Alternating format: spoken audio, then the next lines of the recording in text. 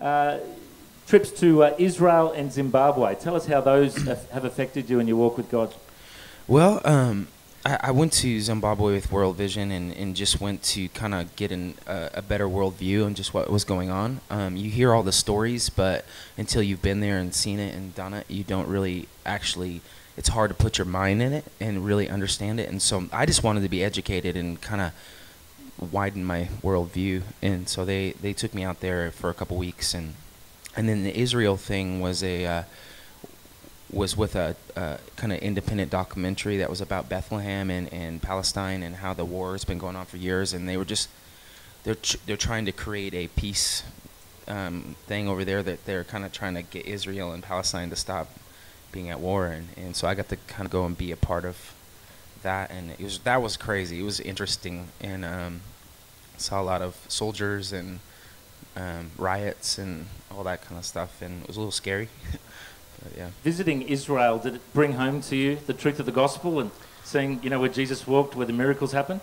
Yeah, it was a little surreal. You'd be reading the Bible in the morning, and then you're like, wait, I'm like where this is talking about. It was a little surreal in that aspect.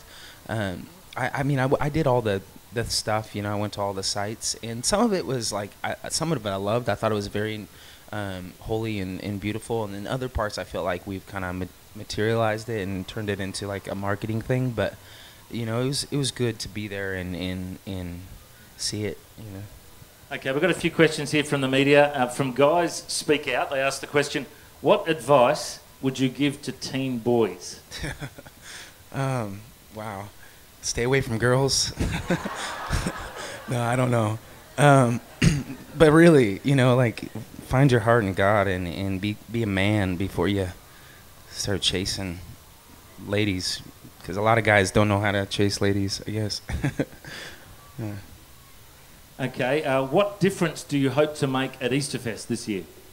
I'm a journey writer. I write from my experience with God, and so when I guess my hope is that my music can help other people along on their journey and just basically draw people into Christ, and so that's my hope where I go anywhere. I just hope that somehow my music can really impact people, and I believe God uses it, and so. I'm just a man, it's not really on my shoulders. I feel I try my best and love God and hope that God will use me. Okay, now how do you go being on the road? It must be stressful, must be so busy. How do you have your time with God? How do you get to have your devotions with God when you're so busy? Well, you just got to make time. Some mornings you're waking up super early. Some mornings you're catching up on sleep.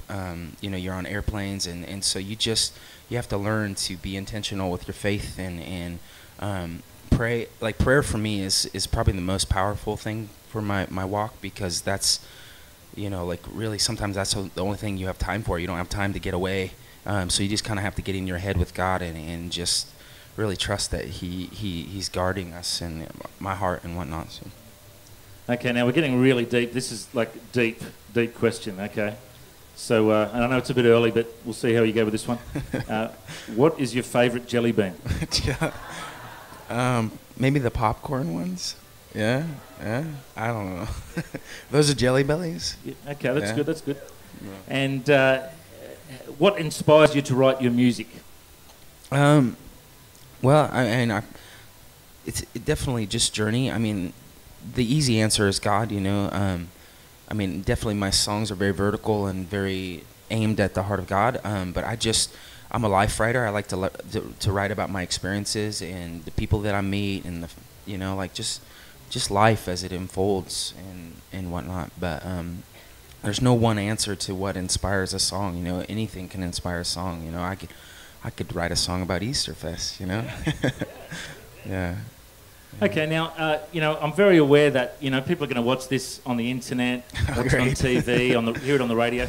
There might be people listening that aren't Christians. They might be thinking, okay, all these people are gathering at this Easterfest event. Mm-hmm. They might realise, okay, the death and resurrection of Jesus, that's what we celebrate at Easter. But for those who aren't Christians, would you speak to them if they want to become a Christian? What would they do? How would they connect with God? Well, that's a loaded question, man. I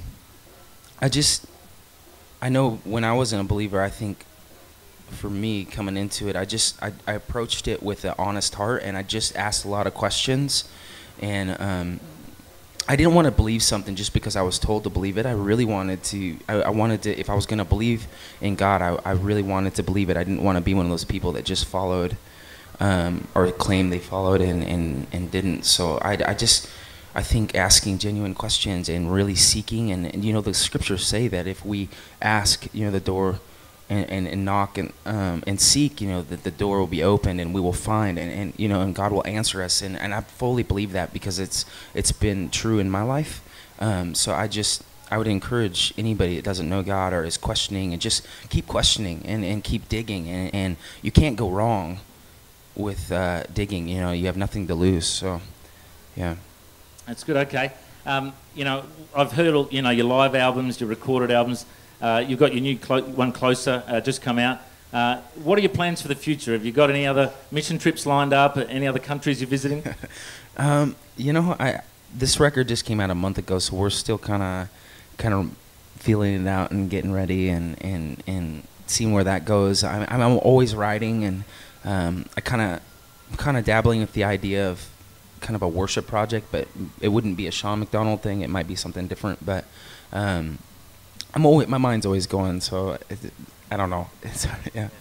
Every now and then, you come across a Christian artist who's got a unique sound. You know, there's a lot of great bands who are all quite similar.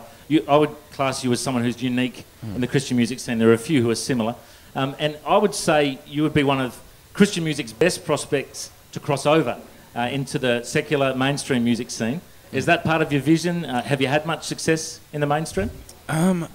You know, I don't know if it is my vision. I honestly, I just kind of want to go where God will take me.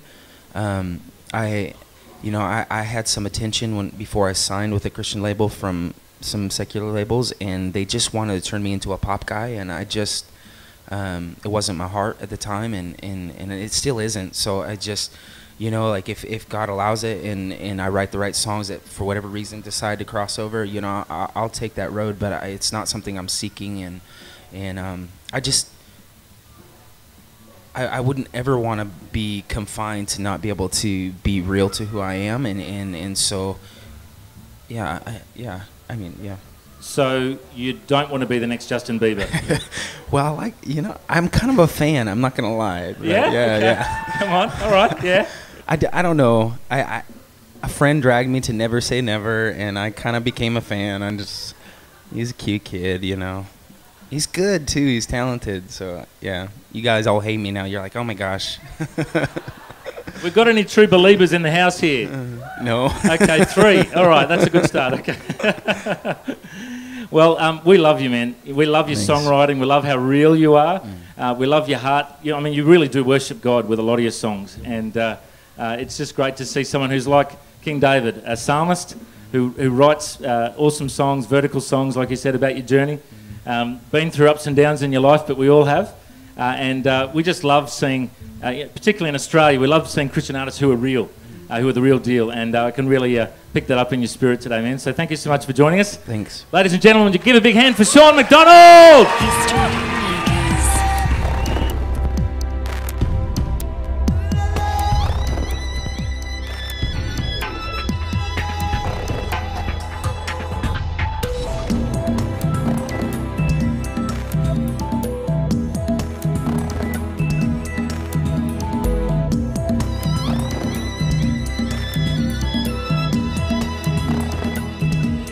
History